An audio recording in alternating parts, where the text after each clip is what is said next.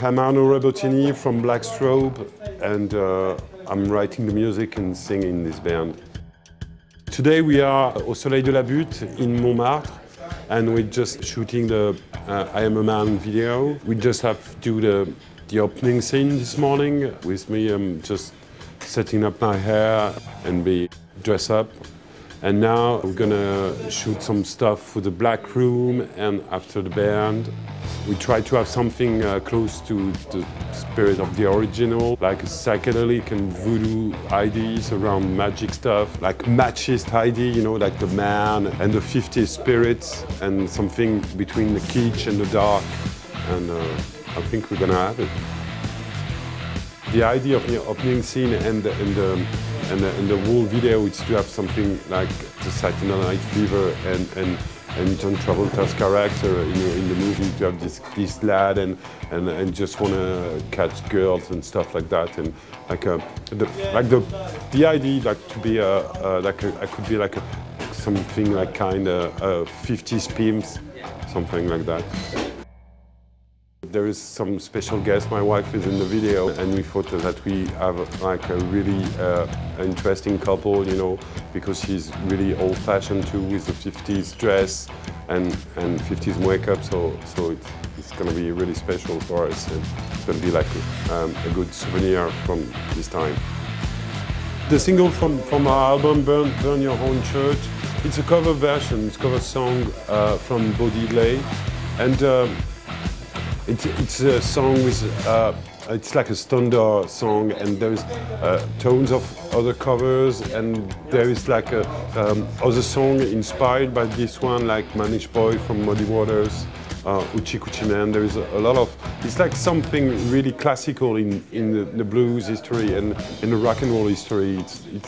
I like the idea to have this simple song and just to have something from the 50s, and the lyrics looks really politically incorrect now, but it's just the story of you know, the rock and roll guy, and think he's got he's the best man for the girls. So that's quite funny, and that's quite a bit cliche and a bit old-fashioned, and I like this idea.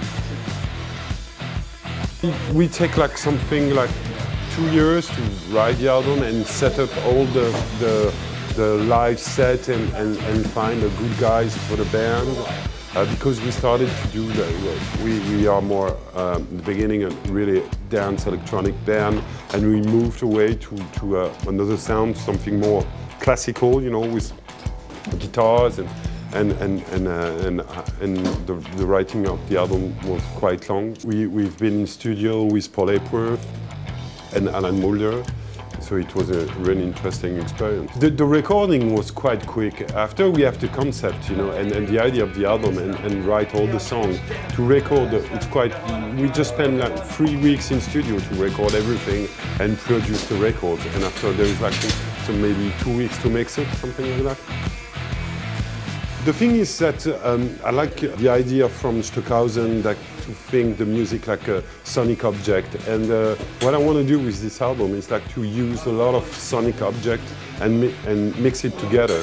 So a sonic object, it could be like a heavy metal sounds guitar, playing a blues part or whatever, you know. It's like to be really open-minded, to use all my musical background and all the music I like to build my own music, and I've got each one have his own musical personality with his musical background. So that's what I want to show with the album. So there is a lot of things.